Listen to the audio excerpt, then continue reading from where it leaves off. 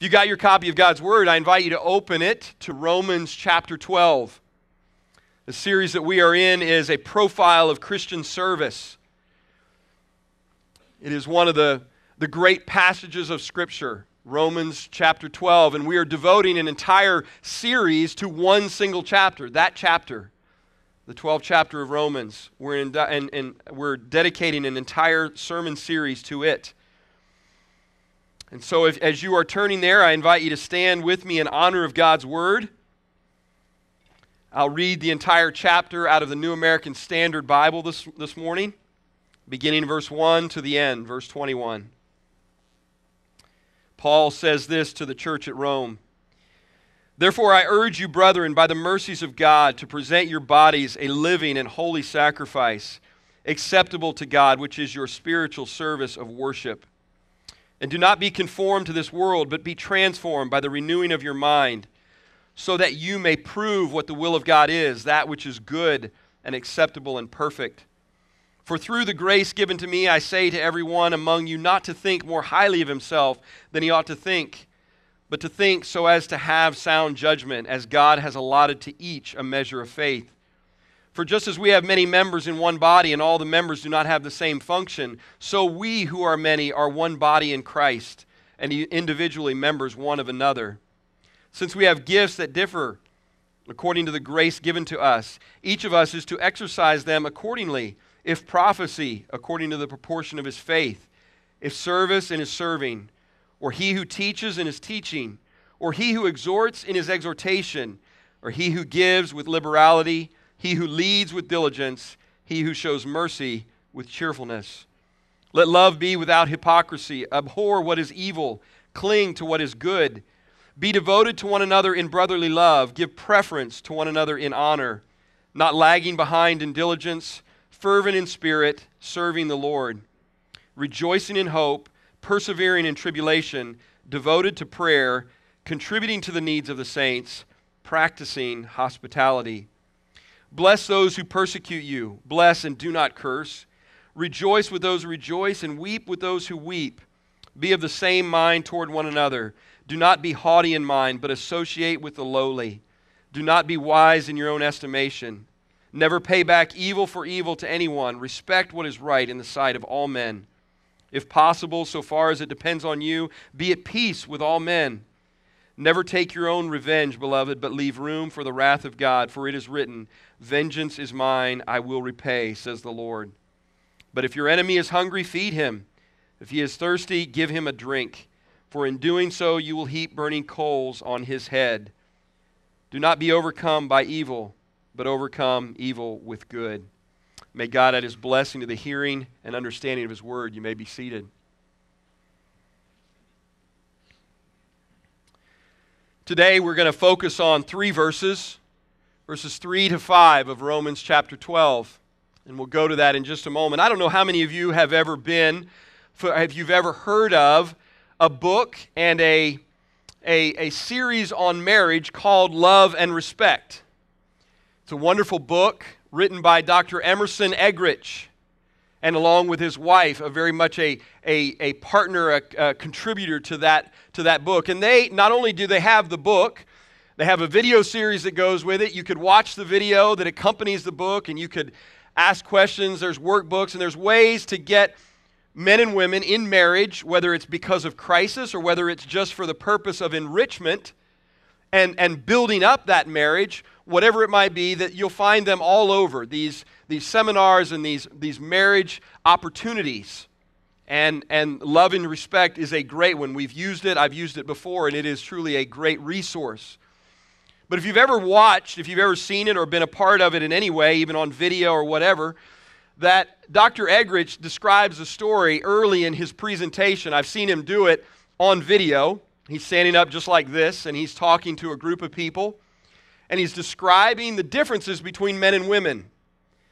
I'll let women aside. I kind of got you last week with the jewelry. I'm going to set you ladies aside for a minute and look at us men. Dr. Eggerichs tells a very funny story, or kind of captures it in a very funny way. He says, ladies, to the ladies, he's kind of talking, he said, at any point in life and at any stage in life, at any age, there is something about a man that just sees himself always as a bit of an Adonis. No matter what the circumstances are, you'll find him wherever it is, kind of tucking in his belt. Any plate glass window that he walks by, he's kind of watching a little bit like this as he goes.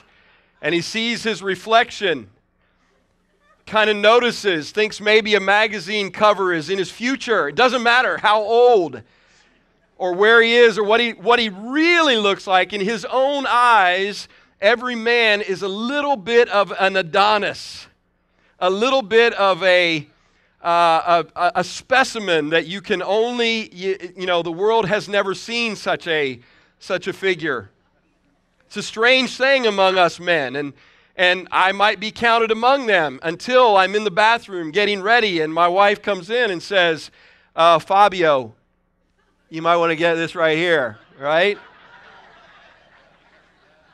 It's absolutely the case. I'm sitting there kind of doing one of these numbers in the mirror, and Beverly's like, might clean that out a little bit. But that's just the way men are wired, right? We always think there's a little bit of a magazine cover in every one of us. That obviously is far from the truth, isn't it? So very far. Certainly in my case, that is true, that it is far from me.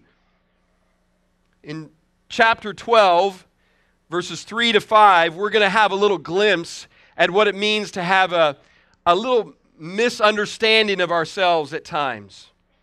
Paul is not talking about a man's his physique. That is not what he's talking about. But you can allow the enjoyment of misunderstanding our own level of prowess to this, far more a spiritual implication. Today's message is entitled Pride and Prejudice. And no, I've never read the book. But both principles to me seem to apply in this passage. Looking together again at Romans chapter 12, this time we begin just simply in verse 3. The first thing that we realize is that there is an enemy of pride, an enemy against pride. An enemy against pride. Look at verse 3 with me. For through the grace given to me, I say to everyone among you, not to think more highly of himself than he ought to think, but to think so as to have sound judgment, as God has allotted to each a measure of faith.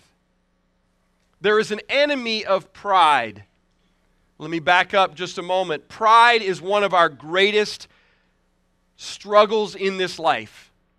It captures much of our sinful nature. Pride is the manifestation of much of our sinful nature.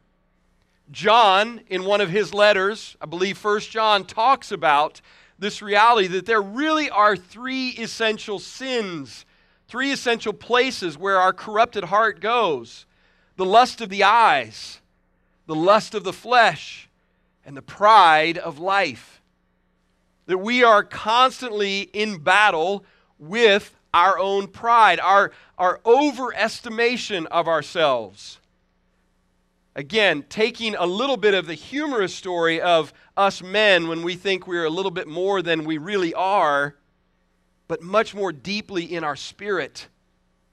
Much more deeply. We are in battle with our pride. It's one of those primary pillars of our sinful nature, that we have a higher estimation of ourselves than we ever should. But here's what I find so interesting in this, is that the enemy of pride, we might think, if I were to just ask you that question, what is the enemy of pride? You might be inclined to say this: well, humility. Humility is the enemy of pride, right? Not according to verse 3. The enemy of pride is not humility, it is faith. Faith is the enemy of pride. Faith is what does war against our pride. Faith. Now the result, and we'll look at this in a moment, the result of that is greater and greater humility. But we don't fight our pride by just saying, let's be more humble. It won't work. Humility is not ammunition, it's the product. The ammunition is faith. Faith is what this says. Notice what he says at the beginning. For through the grace given to me. Paul is talking. For through the grace given to me, I say to everyone among you. What is he talking about? He's talking about his commissioning as an apostle. The Lord Jesus Christ said, Paul, you are going to be my witness to the Gentiles, and I'm going to show you, Paul, that you must suffer much for this. But it was a grace given to him, an enabling grace, a commissioning grace that says, Paul, you have persecuted me, I have a task for you. And we are aware of the amazing transformation that happened in Paul's life. And he says, for through the grace, Paul's primary gift, though maybe among others, yes, but his primary gift was apostleship. The direct messenger of the Lord Jesus Christ, in this case, primarily to the Gentiles, to the non-Jews who would become the church, certainly Jewish as well, but the Gentiles that would overwhelm the church. That was Paul's ministry. And it was grace that was given to him. An enabling and a commissioning grace, all from Christ, all through him, nothing of himself. He was a persecutor. He became a promoter of Jesus Christ by the grace given to him. And he says to them, you ought not to think more highly of yourself. You ought not to think more highly of yourself. He knows pride is one of our greatest struggles. We have a high estimation of ourselves where our sin tells us we are something. And he says, but rather you should but to think so as to have sound judgment. Some of your versions probably say sober-minded. And that is an easy and very tangible picture for us, isn't it? Sober-minded. The difference between being influenced by an alcohol or a drug and that of sobriety. That of being clear-headed. I've spoken to people who have addictions and have come through them. And the cloudiness that becomes crystal clear in sobriety. I see it. Well, if that is the case in substance use and abuse that then becomes victory on the other side of it and the clarity that comes, think of it with regard to faith. Faith in what? The first 11 chapters of the entire book, these first chapters, Romans 1 to 11, describe all that God has done for us through his Son, Jesus Christ. The helpless state that we were in our sin. And he paints the heavens with all of the truth of of what he has done to come in and to rescue us, to bring us into a relationship with him. You understand these verses follow immediately after that truth from Romans chapter 1 through Romans chapter 11. This is what faith looks like. Believing that God has done all that is required to bring you back into relationship with him. Pride has no place in that. As faith grows, pride is squelched. It is crushed underneath faith. It squashes it if we allow it to do so. What are we having faith in? That the cross of the Lord Jesus Christ has taken me and has rescued me. And has said, Gordon, you are valuable because my Son died for you. He loved you. It's very ironic to think that pride would go down as a sense of being loved goes up. You realize that? A sense of being loved for no reason within me, because he just said, I place my love on you. That pride would actually diminish.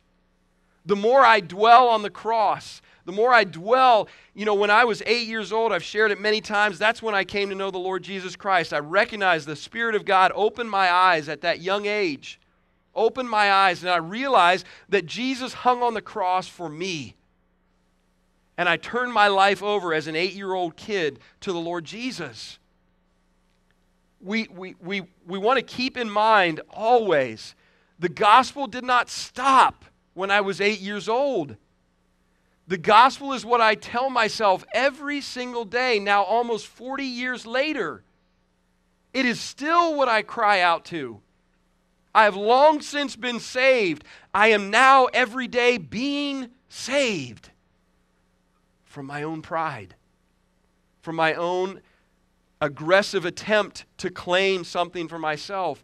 And the more my faith grows in what Jesus has done for me on the cross and what he continues to do for me through the power of the Spirit, pride is crushed under the weight of truth and my faith. Humility is not the enemy or the ammunition against pride. Faith is. Faith is. The allotment as God has allotted to each a measure of faith.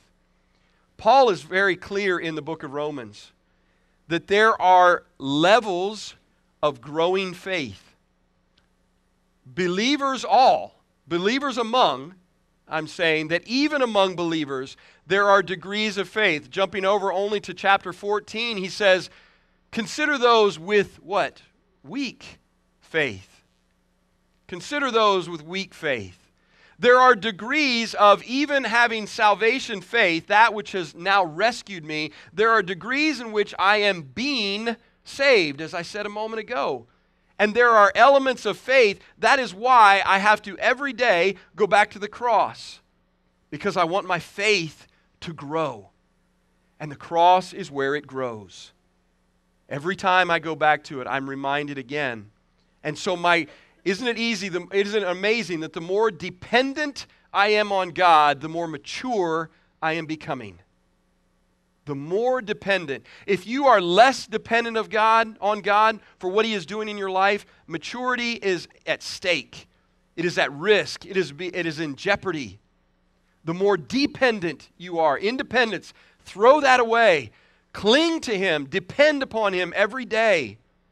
Going to him, crying out to him for what he has done, applying the truth of what happened to my life today. Maturity is increasing. Faith is increasing, and pride cannot stand with it.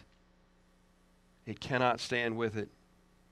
There's a theologian, a scholar from Scotland, New Testament scholar named James Denny. He says this: to himself, every man is in a sense the most important person in the world. And it always needs much grace to see what other people are and to keep a sense of moral proportion. The first line of that is where I just sit. Every man is in a sense the most important person in the world. Jesus, do you notice that when Jesus said, answering the teacher of the law, I referenced it a week or two ago, when asked, what is the greatest commandment? Jesus said, well, the first and great commandment is that you would love the Lord your God with all your heart, soul, and mind. And the second one is like it, that you would love your neighbor, how? As yourself. I don't need to teach you to love yourself. You love yourself. Can you love your neighbor like you love yourself? That's the question. I don't have to show you how to love yourself. In fact, I'm kind of in a transformation process of helping you not love yourself quite so much. Let me love you. You stop loving you. I'll take that upon me to love you. You love others. How about we do that? How about that exchange? You let me love you. You love others. This is what we find. This is what we realize. Every man feels a sense of his own greatest value. And faith in the cross and faith in what Jesus is doing in us even today is the war against pride.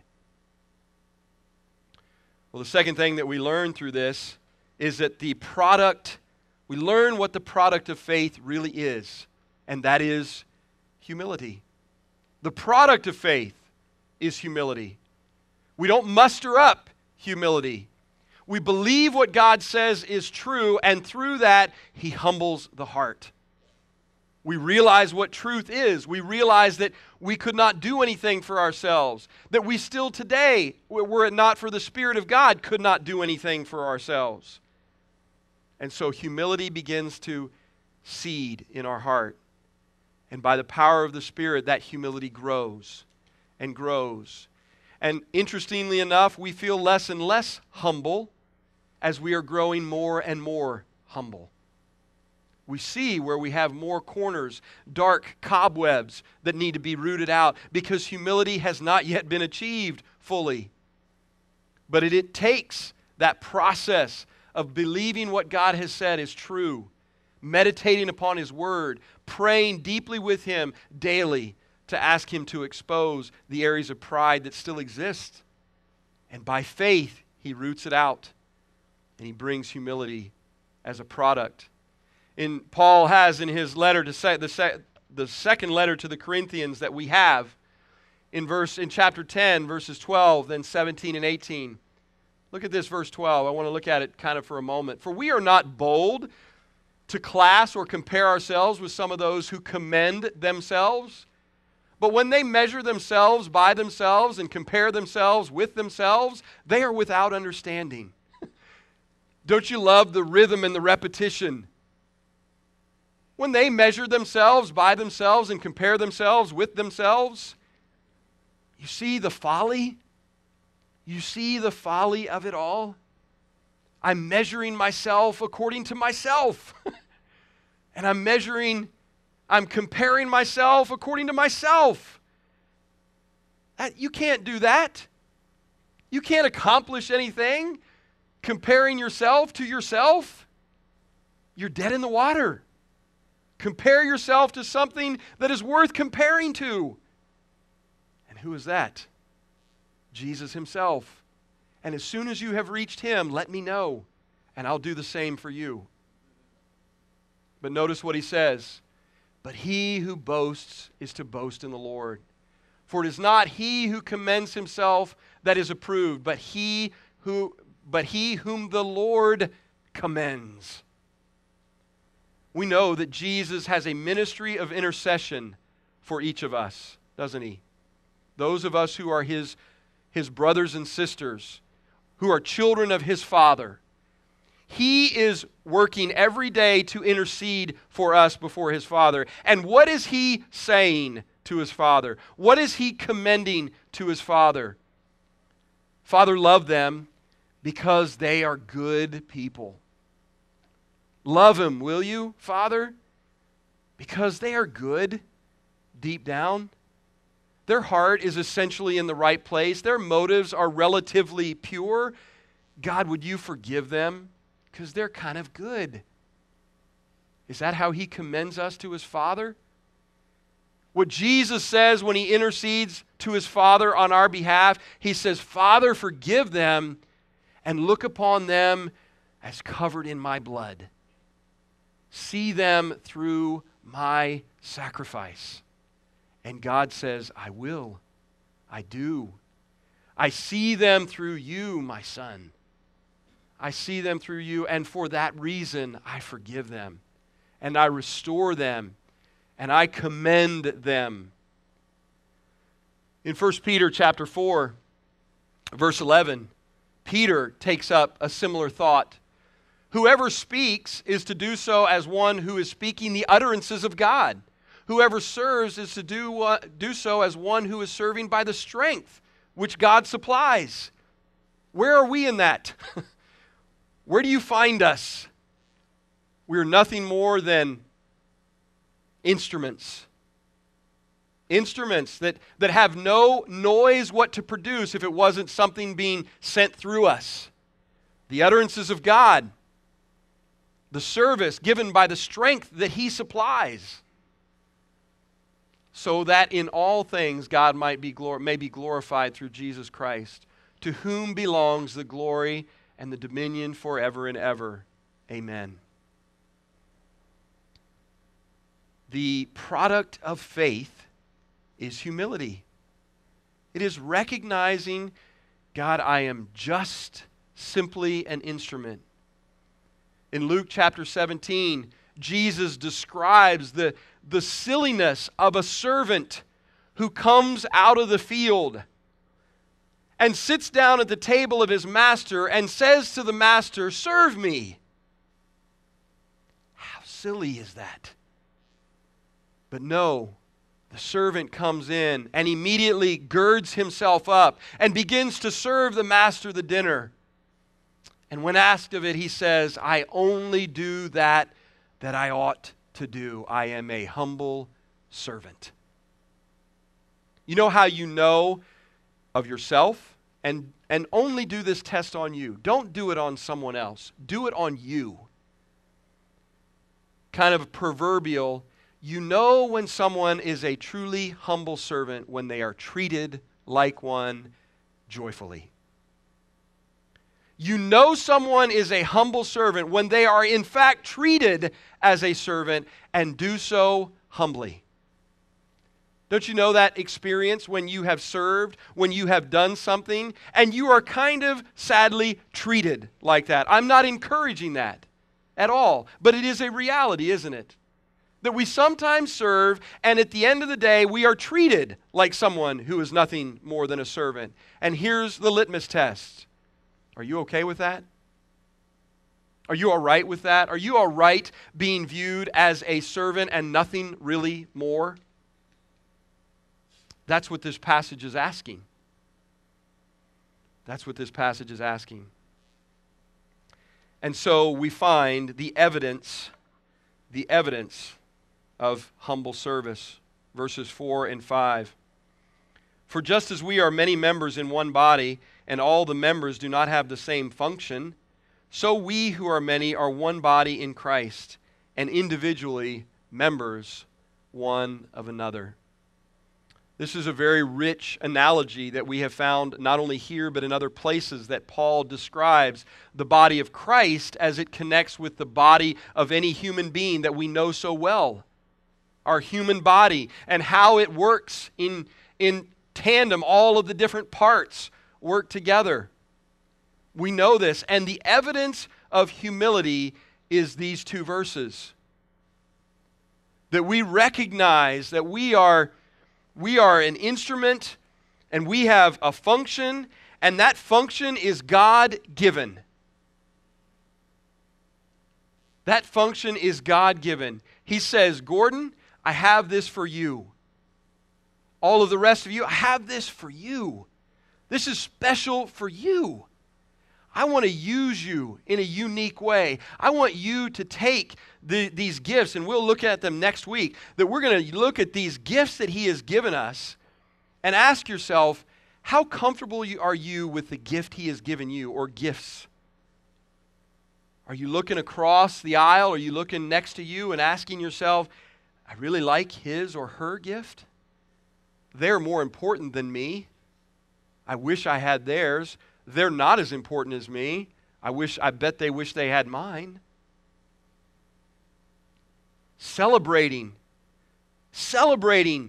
that God would use any of us at all. That He would use any.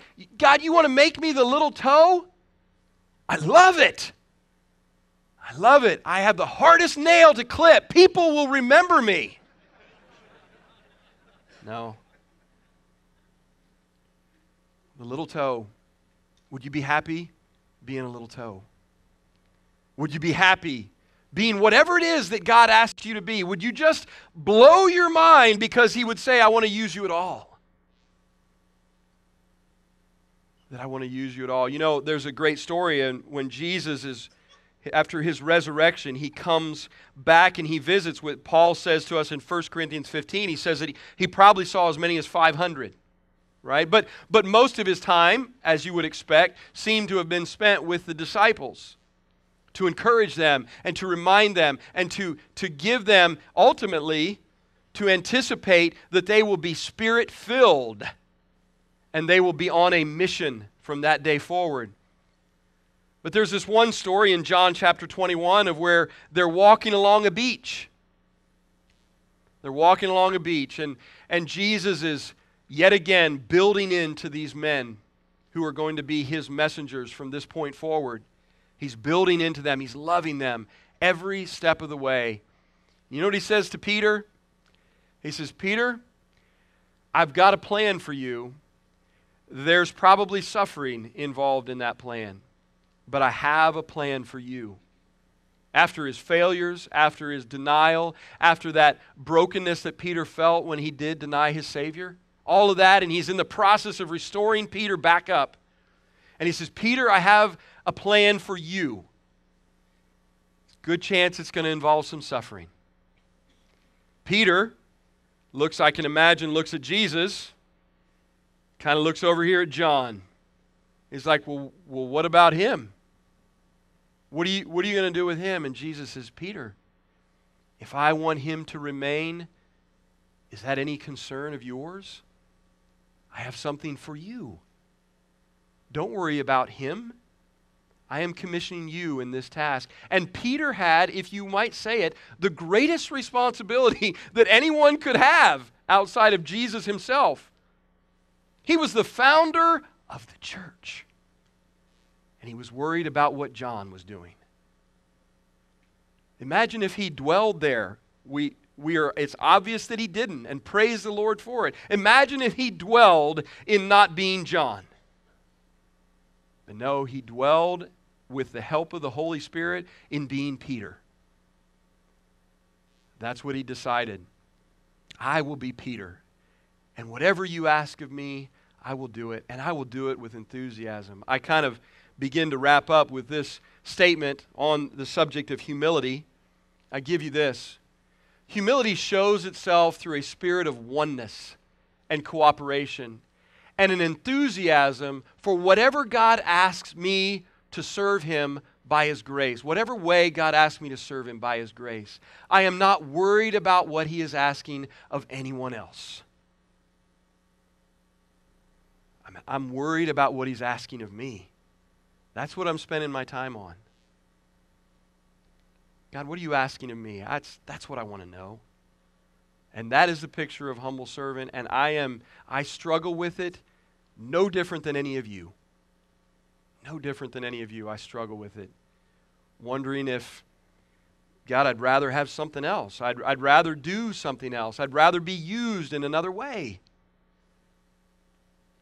The humility that requires, that bases our ability to serve one. And they are members individually, not only a member of Christ, member in the body of Christ, one body in Christ, but individually members one of another. That is so important. I use this analogy a lot. I use it in different ministry contexts, but there's the difference between the wheel and the spider web. The wheel and the spider web. See, all of us are willing to be a wheel, a little bit more so, because what does it mean? We have a hub. Who is that? The Lord Jesus. And we're all spokes of that wheel, right? And we are tapped firmly in to Jesus. And we're kind of settled on that. What if you were to start thinking about the body of Christ more like a spider web? Connected, intricate, dependent, one strand to another. We don't get to just be connected to Jesus. We are asked to be connected to each other. And that is the humility of service. Serving one another. Serving out of that humility. The enthusiasm, I don't know if I've ever shared this with you before. Enthusiasm is from the Greek word combination entheos. Enthusiasm. Entheos. What does that mean? I am so tapped into God. Theos. That my life is a reflection of that. That's where the word comes from. Can you imagine being so tapped into him that I am enthused to do whatever he asks me to do, and I'm not worried about what he is asking of anyone else to do? I finish with this. Robin and I had no planning on this whatsoever. I know, imagine me not planning anything. We had no plan for this, that I chose to go through Romans 12 at this time during the summer, and we have VBS. Everything that you see behind me and everything that you have seen throughout the building, if you've been anywhere through it, coming in the hallway right here in the middle, out in the foyer, or down the children's hallways, I didn't have diddly squat to do with any of that. You know, a lot of the people that came out during the week, there were several ladies, I think, that were in and out of this building during the week, getting it ready gradually, and then yesterday was this massive party that did this and other things. I had nothing to do with it, nothing. And I'm sure that there are a lot of men and women who, if given the request or the task of coming up here and flapping their gums as I did today, would run for the hills. Would run for the hills, okay? I'm sure that is, for many, not all, but many, the case. No thank you. What is behind me is more of a true picture of this passage than I could possibly add of my own doing. And I was thinking with Rob, and I'm like, and she was one really that kind of initiated the conversation, isn't this amazing that you are doing this and that we are doing this? Isn't this amazing? What an unbelievable picture of Romans chapter 12, especially verses 1 through what will be 8 as of next week. Gifts on display. And I know that the vast majority, hopefully all of the people that were here yesterday and through the last week, they want no earthly credit because, man, they are waiting for Jesus to thank them for giving their life away, even for just a little bit, for the welfare of kids who might hear the good news of Jesus Christ.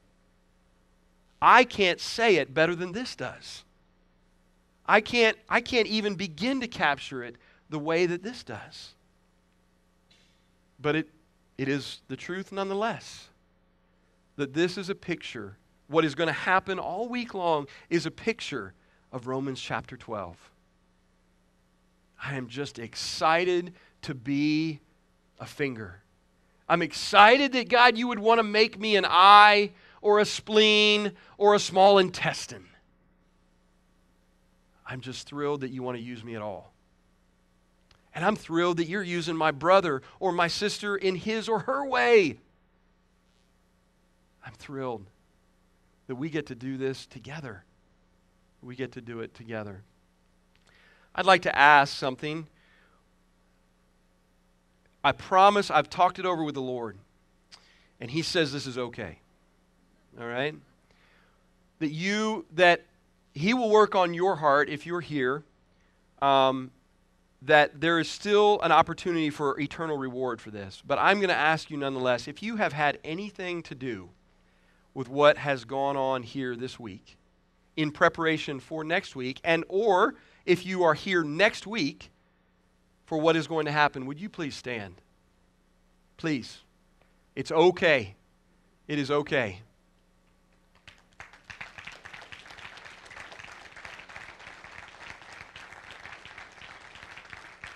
You can be seated. And there are more that are not here now, but will be. There are more that have been here this week, but are maybe not here at this hour right now. That is the picture.